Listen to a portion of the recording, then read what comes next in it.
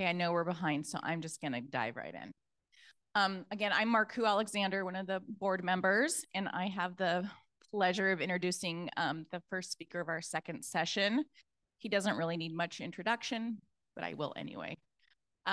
This is Dr. Paul Grimm. He's professor of pediatric nephrology at Stanford University, and also a physician at Lucile Packard Children's Hospital.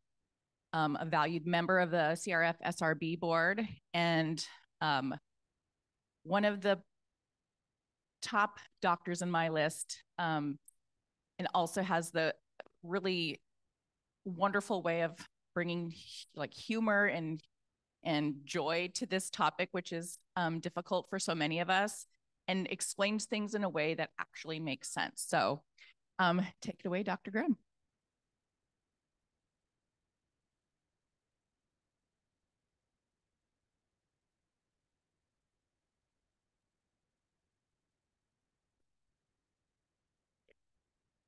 Good. Oh, great. So it's really nice to be here and nice to see the people. Bless you. And it was really fun to come in late last night and see the pool swarming with all the kids. That was really wonderful. So this is going to be some thoughts that I've developed over the 20 years I've been seeing cystinosis patients with regard to their medication management. And for the people who are new or don't know me, even though I'm a pediatrician, I used to be a rural family doctor in Saskatchewan.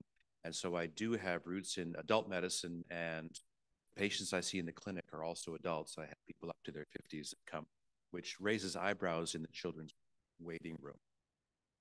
Okay, so when you talk to people who are living with cystinosis, whether the people afflicted themselves or their families, there's a real legacy of guilt and trauma. And a lot of this centers around the late diagnosis. The child had such troubles, and the doctors, the healthcare system couldn't figure it out.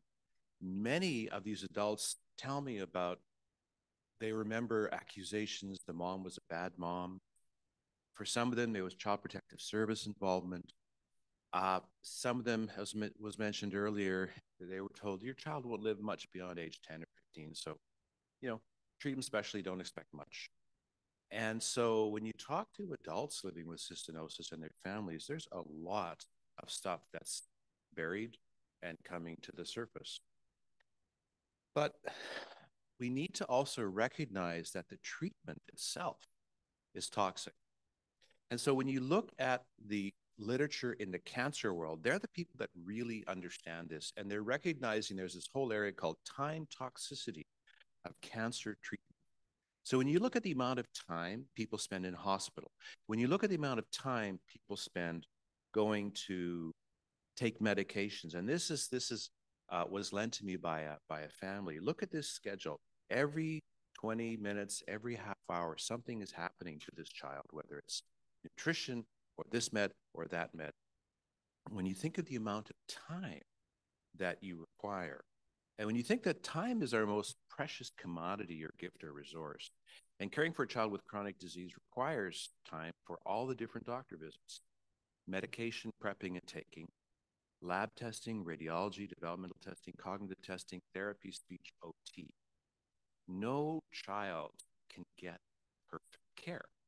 And it's toxic because parents suffer from the perspective of their relationship or their career. Oftentimes someone has to take a hiatus in their career, or sleep or self-care. And siblings, for example, if your cystinosis child is the first child, are there any even born after that, right? What about parental time devoted to the sibling? Extracurriculars, did they get a chance to do soccer or volleyball?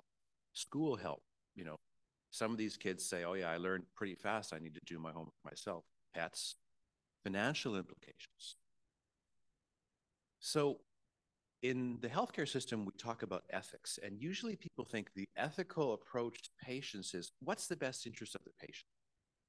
But when you think about it, what if the cystinosis child has only a single parent who has to keep down 2 jobs just to keep a roof over their head and food on the table? Or both parents need to be working, so they're unable to supervise the medication taking. Or maybe they live way out in some small town where there's no pediatric hospital. So they have to travel and take time off of work. And then there's competing needs of other family members. If there's parents, other siblings with other issues. So the best interest standard and feeling guilty if I can't give my child perfect care is being thrown out. Best interest is ill-defined, inconsistently applied, unreasonably demanding, and failed to respect family. So take a look. Say you have a patient who's one of 4 children and has a severe multisystem lysosomal storage disease. Standard therapy hasn't helped, and now they're offered some weekly infusions of Gorilla A's, which will improve the quality of life, but it's not covered by insurance. So by following the best interest standard, do you recommend that the child prioritize this therapy, go in debt, ignore the other kids, move to a different province or state? No, we don't. The actual de facto standard that we care for patients with all sorts of chronic illnesses,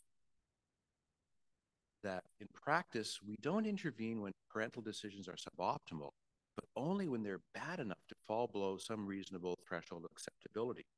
So when we reject the best interest, the alternative is to focus on what's good enough. And that's becoming the standard for chronic illness, respecting the family. So what's good enough for this child at this time? So we talk about a minimum threshold, or is there a certain level of care where that patient is actually getting significant harm? And so this may be different for different families. But the point is that most children do well with a good enough approach. So when you get a diagnosis of cystinosis and you go to the doctor and they're saying you should be every drops every hour, you should be on this medicine, this medicine, this medicine, you should be tube feeds and this and that. It's very difficult for families to do it all. And then there's this guilt, which continues to be toxic. So if good enough is acceptable for society and law and other everyday medical situations, is it acceptable in cystinosis? And I say yes. Good enough for now. So your situations change, and sometimes your child changes. And sometimes what's important for now may be different in 2 years. So the rest of the talk is about giving back a little bit of time or quality of life to the family in no specific order. Polyuria. So children with cystinosis pee a ton. And in the United States, most children with cystinosis were not and are not treated with indomethacin. It used to be controversial because nephrologists feared that long-term indomethacin therapy might be toxic to the kidney. And that has now been pretty much proved not to be the case. If anything, it's only a tiny, potentially no toxicity. But by giving your preschooler, your school-age child indomethacin, it markedly reduces the thirst, it markedly reduces the urine output, and it often allows you to really cut back on all the electrolyte supplementation. And in Europe, it's practically standard of care. Now, indomethacin has been used to treat or help children with cystinosis for more than 40 years, and this is a paper from Guy's Hospital 40 years ago showing improvement in sodium, potassium, bicarbonate, and phosphate in a cystinosis patient who got indomethacin. We're not really sure how it works, and in this picture of the nephron, all of these different areas could potentially be affected. So I can't explain why it works, but I know that it does. And this is a study where the first author was Dr. Emma, who spoke previously. And they looked at an international cohort of 5 decades of Europeans who got or didn't get indomethacin. So out of 453 cystinotic children, about 43% had a significant period of time when they got indomethacin to improve the quality of life. And the important thing is this line here. The patients that got indomethacin treatment had no difference in the rate of kidney failure or the progression of kidney failure. So I truly believe it's safe, and that can make a huge difference in quality of life. And we regularly have patients who are told to stop indomethacin for other reasons, and the urine output skyrockets, and they definitely feel unwell. So this is really changing the standard of care in the United States. Now, indomethacin is not without problems. It can cause gastric irritation like ulcers and bleeding. Some physicians will use Motrin. What I tend to prefer is the sustained release indomethacin. So it's only available in the US in 75 milligram capsules, but I have families open the capsule because it's the beads are sustained release. And so then you can split them up into a quarter capsule or a third of a capsule or a half a capsule a day to get the indomethacin. And then because the beads are sustained release, they don't irritate the stomach. There's other medications called diuretics that can markedly reduce the urine output and requirement for electrolytes. And this also has been known for 60 years in patients who have high urine output, and they're called thiazides. And chlorothiazide, hydrochlorothiazide are examples. And they've been reported in patients with cystinosis. So patients with renal tubular acidosis, and this is back in the 1970s, in certain parts of the world, adding a little bit of a thiazide diuretic is routine to reduce the urine output and reduce the requirement for thiazide. And there's a German physician, Dr. Hohenfellner, who works in Munich and is putting together a paper on this. And she has treated dozens of patients with low doses of thiazides, once again, to improve the quality of life. Potassium. Many of the patients who have their native kidney function are taking large amounts of potassium supplementation. Potassium itself can be irritating to the stomach. I have a few patients where I have started them on a different diuretic, potassium-sparing diuretic called Miloride, and it has markedly reduced the potassium requirement in some of these patients. So initially, I was afraid to use it, and people have been concerned that it would markedly increase polyuria and salt wasting, but that doesn't happen.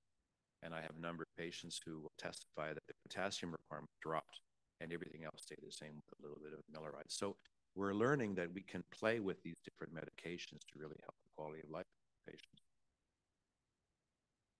Eye drops. So we all know about corneal crystals, which develop and lead to significant vision impairment. And this is a picture of a slit lamp exam with a tiny narrow beam of light. And all these, there it is. All this haziness in this cornea here is the crystals of cystinosis. And after a year or two of treatment with the drops, the crystals are gone. So we know that it's important to treat to save the vision with drops. But when do you start? So go back to the time when your child was diagnosed with cystinosis. You know, they had been failing to thrive, vomiting, they were losing weight, and you're given diet, maybe tube feeds, all sorts of medication. And then people talked, oh yeah, you need to take the drops. But there's really no good data on when you need to start. And what I tell people is, I don't give a rat's ass about your eyes for the first year or two. What I'm worried about is brain growth. So when you look at from that critical 2 years or 3 years from birth to by the time most people with cystinosis are identified, I'm most importantly worried about getting nutrition and getting the electrolytes managed to see optimal brain growth, because the vast majority of brain growth is done by 5 years of age. Now, what about the drops? Are you losing ground if you wait? You don't want the child's eyes to turn into this. So this is a field of crystals, and this is an example of what a child with severe crystals would be seeing. It's looking through a window on a freeway, which is all hazy. Well, that doesn't happen for a very long time. Light sensitivity or photophobia usually doesn't develop until age 4, and discomfort by age 10 with watering or squeezing eyes shut and glare. Currently, the recommendations are the Cystoran drops are FDA approved to be given every hour while awake. And many of you in this room recall, as being a child, your parents or you, if you're a parent, advocating with the school to get a school nurse or get someone to give them a drop throughout the school day. Now, Cysto drops, recently approved, are more viscous and they're recommended 4 times a day. They both contain a preservative, they both sting, and the tolerability varies by patient. But the reality is, this recommendation to do the drops every hour is a gross overestimate of what is really needed. You talk to ophthalmologists who care for cystinosis patients, Cystoran dosed 4 times a day is probably all you need. And you don't lose anything by waiting a few years. So this was the original paper from Bill Gall, published in 2000, looking at their history with Cystoran drops. They had patients from 1 year of age to 32 who had never been on drops, because this was when they first developed them. Between 8 and 3 years of drops cleared everybody's cornea. So it didn't matter if they started at age 1 or if they started at age 30. So as long as there wasn't the scarring of the cornea, which you almost never see before the teen years, you could clear that cornea. So I take from this that at the time of diagnosis, when that child is a year and a half, they have only a few crystals in the periphery. It's almost a waste of time to start the drops, because you need to focus on nutrition, electrolytes, brain growth. And then when the child is stable, around 3 years of age, then you start working on the drops. Because I really think that you have to pick your battles, and you got to focus on what you can do. The other thing, forget having them done at school. That identifies the kid as being different or strange. The data shows that Cystoran drops only sticks around in your tear fluid for 5 minutes. So you can get excellent crystal reduction by doing all the drops within 1 hour a day. So many patients like watch TV, or they're settling down in the evening after homework, and they just put the drops in for every commercial. So if you're watching an hour of television, every 5 or 10 minutes, you put in the drops. You get 4 or 5 doses, you're done. You don't have to spread them out. You don't have to do it from school. There's no data that supports it. All of a sudden, it gives you a bit more free time. Now, Cysta drops, it sticks around in the tear film. So if your kid can tolerate it, if you can tolerate it, probably all you only need is twice a day. And the best time to give the Cysta drops is like right before you close your eyes at bedtime, because then it'll stick in the tear fluid for a lot longer period of time and do a good job of pulling those crystals out. Everybody's different, so some people might need 5 doses a day. Some people might need 4 of the Cystoran, but definitely don't need that every hour, which is what the FDA approval is. And so the Cystoran representatives you may talk to are mandated by law to tell you that, but it is not true. But it's not their fault. They have to follow the law. Okay, medication timing. What can I take together? Like, when you often start your infant with all these meds, giving small doses very frequently because they just don't tolerate large doses. But over time, as their tummies get bigger, you can mix doses, because a lot of medications can live perfectly well in the same bottle. So bicarbonate, potassium phosphate, citrate, procysb, sodium citrate, potassium phosphate, all can coexist in the same bottle or same syringe. I used to say that you shouldn't put calcium and phosphate in the same bottle or the same milk. But there are some nephrologists from the UK who do that, and they say their kids' bones are fine. So I'm not even sure about that anymore. I do know that procysb should never be given with or around carbonate, like calcium carbonate or bicarbonate. And you don't want to take sodium citrate, which is a bit acidic, and give it at the same time as you're giving sodium bicarbonate, because that'll just turn into bubbles and burn. Many parents learn that you can mix a lot of these electrolytes in the water that the child drinks or in their formula. And if you do, you just start very low, adding a little bit at a time, let the child get used to it, slowly work up on the electrolytes to increase the amount. And some families put all of their electrolytes for the full day into the formula, shake it up. And so the child is getting it continuously whenever they feed, and especially if they're on nighttime feed. Bicarbonate. Many patients are on bicarbonate, and you know that if you take bicarbonate, some people do just fine, but a lot of people, it causes burping and gastric distress. Bicarbonate pills bought from the pharmacy are expensive. You don't need pharmacy bought bicarbonate. Many physicians counsel the patients about plain old Arm & Hammer baking soda, as long as it's measured properly, is reliable. High insurance copay is a killer for vitamins, bicarbonate, citrate, and calcium, because the insurance company says they're supplements, they're not medicines. But in the cystinosis population, they are medicines. So consider food sources. So for base, lemon juice can be an excellent source of base. And I've had 2 cystinosis patients that I met, and they were on no base supplements. I thought, how can you live like that? Why do you have normal bicarbonate levels without bicarbonate, without citrate? And it turned out they said, I love lemons. I eat a lemon or two a day.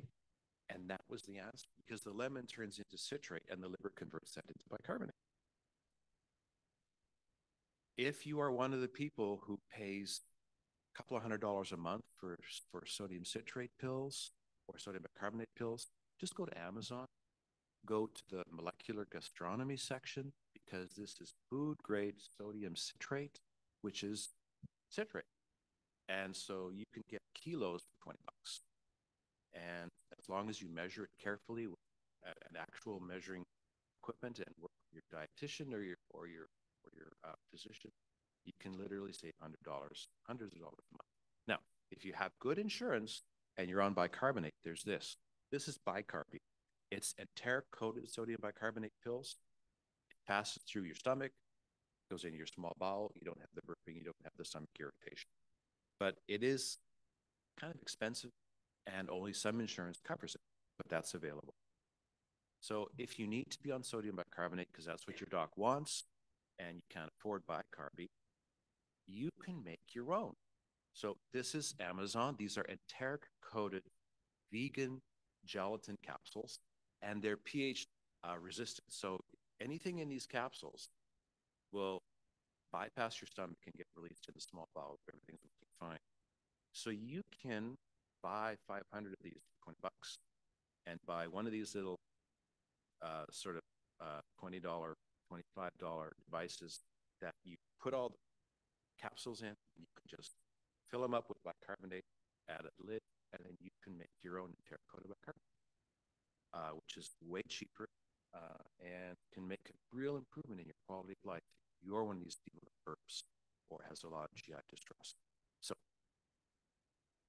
if you're also someone who has bicarbonate issues, you can neutralize the stomach acid, and that might reduce the symptoms, because it's the stomach acid that converts the bicarbonate to gas. So you can neutralize the stomach acid with an H2 blocker like famotidine, proton pump blocker like meprazole and prilosec. But this needs stomach acid. So if you're doing that, you have to remember that you might actually be making procysbine not work properly. So with procysbine, which is the delayed release cysteamine, it's regular old cysteamine with a pH-dependent coating. And that coating hopefully stays intact in the stomach. And then once the pellets move down into your small bowel and the pH changes to alkaline, pellets release. And so that's the reason why, as Lars said earlier, your insurance company is spending $200,000 a year for procysbine. If you ever open up one of the pills, you see the granules are various different sizes and shapes. It's not because it's cheap manufacture. It's because the different sizes provide some delayed release effect. So some release quicker, some take longer to release. So you can sustain 12-hour dose. So if you're taking antacids, you're going to shut down stomach acid. Or if you have advanced chronic kidney disease or you're on dialysis, you might have not enough stomach acid, or you have delayed gastric emptying. All those causes the procysbine to become more like cystinosis, and it can be painful, discomforting, and you can have odor. So one of the first things I recommend in people who are having trouble with procysbine is to ensure that there's enough acid in the stomach when they swallow the procysbine. Make sure you're not taking bicarbonate or calcium within a couple of hours. Try taking the procysbine with a source of acid, like lemon juice diluted 1 to 5 with water, or fruit juice, or dark colas, because Coke and Pepsi are acidic. Ask any dentist about seeing all the tooth enamel dissolve people that drink a lot of Coke. All those things are acid. All those things will help the procysbine granules stay intact until they get to your small bowel. Adults. Many patients who have a cast iron stomach as a child or teenager become much more sensitive to procysbine once they hit their 30s. A lot of adults complain that they seem to be having more problems with cysteamine therapy, and especially with procysbine. They get abdominal pain, they get bloating, and a lot of them complain that the odor is getting worse, and it affects socialization and their job. So many adults I talk to have, because they have to, because they need to keep their job, they reduce their dose. Maybe they don't take their morning dose at all. Maybe they take the first dose after work. So it's like 4 or something, and then they take their evening dose after they both together. Maybe they just give up because they believe if you don't do it right, it ain't worth doing at all. Well, don't give up. Even a small amount of cysteine depleting therapy is beneficial and better than none. So just going back, this is data on kidney function. So on the x-axis along there, that's the age of the child in years. And on the y-axis, that's the kidney function, the GFR, normal being above 100. Okay. Now this first line here, this is the deterioration of kidney function in people that were never given cysteine depleting therapy. This is the pre-cystagon era, or parts of the world where there's no cystagon available. So fast deterioration of kidney function. So they're all on dialysis or passed away by the time they're early teens. With a small amount of cysteine depleting therapy, not well tolerated or not well adhered to, it delays things. Kidney function is better, and it takes longer to progress to kidney failure. If you take patients who are diagnosed young, who have good adherence because their parents are Marines, ex-Marines, or they just are wonderful kids, their kidney function is better and is preserved for much longer. Now, if you take that special population they're born after an older sibling has cystinosis, and so they're diagnosed within a few weeks of life, and they're started on cysteine depleting therapy right away, like we've had the example of Lars' second child, and one of the children that Dr. Midgley was talking about, their kidney function is preserved even better. So we know even a little bit of cysteine depleting therapy helps. The more, the better. The earlier the start, the better. So even if you're taking it only once a day, don't give up. But say you're prescribed 15 pills every 12 hours, and you take those 15 pills and you're going to have a lot of discomfort, or you're going to have an odor that's hard on school or in high school, or you're doing customer service. There's no rule that says you have to take your procysbiol twice a day. More and more patients are finding that if they take maybe like 6 pills in the morning, they don't have the odor. So they might take 6 pills in the morning, 6 pills after work, so they get their morning dose that way. Or 6 pills in the morning, 9 pills after work, and then 15 in bed, right? And some of them just say, I'll just take it 3 times a day. So that same 30 pills, but just 10, 10, and 10. And that works for people. So there's no rule that says you can only take procysbiol twice a day. And so if you find that a few less pills better tolerated, that works. When you look at the curve of the level of cysteamine in the blood, which is the upper red line, what I wanted to point out was this is 12 hours right here. So this is when we measure the trough, either cysteamine level or the white cell cysteine there. But you go back to 10 hours, 9, 8 hours, it's all the same. So whether you take those pills 3 times a day every 8 hours, or twice a day every 12 hours, or it turns out that you can't take it 12 and 12 because of work or because you're in athletics. So you take one dose 10 hours apart and the next dose 14 hours apart. It doesn't matter.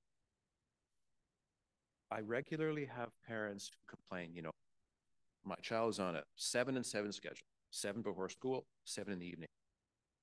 I send them off to basketball or music, and they've got their pills in their pocket. They promise they're going to stop the basketball game and take it at 7 at night. I'm washing the kid's uniform the next day, and there's all the pills. Didn't take it at all. Take it before the game, 10 hours apart. Take it after the game, 14 hours apart. It's much better to get it in. And as you can see, the chemistry shows it doesn't really matter if you're 8 or 14 hours. It's all the same. Get it in. Delayed gastric emptying. This is the last time. As people get older and they've gone through dialysis, dialysis and chronic kidney disease is associated with delayed gastric emptying. And so the normal gastric emptying for a child or adult is an hour and 15 minutes to 75 minutes for 50% of the stomach content to be empty. In all of these patients who were on dialysis, they all had prolonged gastric emptying time, 3 hours, 4 hours. What that means is pills in the food that you took 2 or 3 hours ago, a lot of them are still going to be there when you take your Procysbi. So you got a transplant, your gastric emptying time gets better. But for many transplanted patients, it's still prolonged. And if you have diabetes, that also prolongs your gastric emptying time. What it means is this explains some of the reason why adults are having more trouble with Procysbi as they get older and having more GI toxicity. The point we're starting to really focus on is going back to Dr. Dohill's original study that led to the development of delayed release Procysbi. So this is a tube that was like 20 feet long that they got manufactured in Australia. And they brought in a bunch of cystinosis volunteers into the clinical research center, and the tube was placed in the nose, down into the stomach, and it had a weight on the end. So they just left it there, and they would take an x-ray every once in a while, and it moved into the small bowel and even into the large bowel. And this x-ray on the right here is there's the spine, and then this is all the tube coiled all the way through the intestines. And so they were able to squirt in cystagon, and see what the blood test showed and the symptoms at different parts of the intestine. At the end of the study, they pulled the thing out.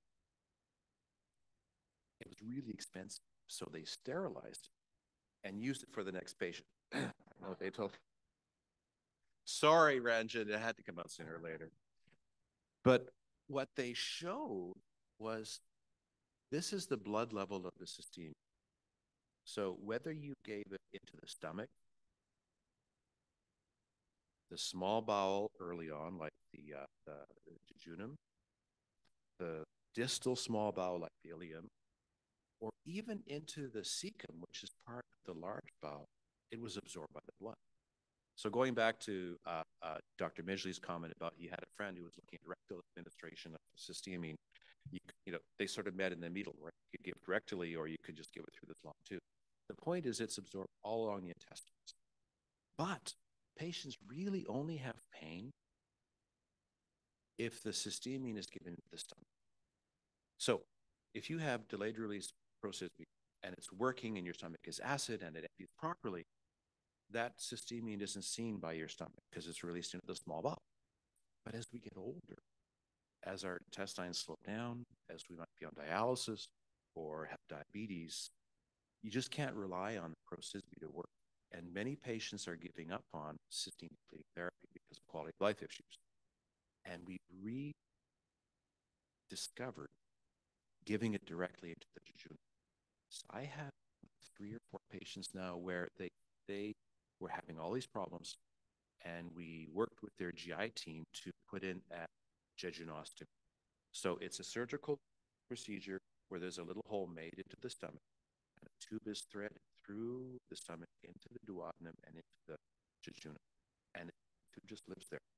And they go back to Cystagon, and they squirt it in as a liquid 3 times a day, 4 times a day, and it's been life-changing because the symptoms are markedly reduced, and they're able to maintain cysteine depleting therapy to prevent the muscle weakness, hopefully for many, many more years. So, you started tube feeds as an infant, and then you saw the pictures of people with their tubes removed, and they're doing well. But once they hit old age, geez, I'm 64, so 40 is young, but once you hit your 40s or your 30s, especially if you have diabetes, dialysis, we're starting to think maybe that might help you get your cysteine depleting therapy well to keep you healthy, keep your muscles working well into old age so that cystinosis patients can collect Social Security. All right, that's it. Thank you.